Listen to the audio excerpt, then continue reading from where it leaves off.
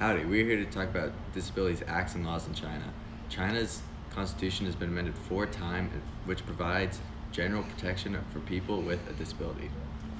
China also has the Law on Protection of Disabled Persons of 1991 that provides protection in the workplace, education, and everyday life. There's also China's Federation of Disabled Persons of 1988 that has united over 85 million people with disabilities.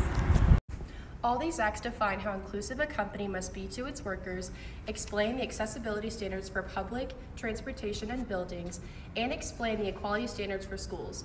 Having a disability has been a constant reoccurrence since the beginning of time. However, countries are just now starting to take action. Our major takeaway is that much has occurred in the last several decades, yet there is so much more that needs to happen.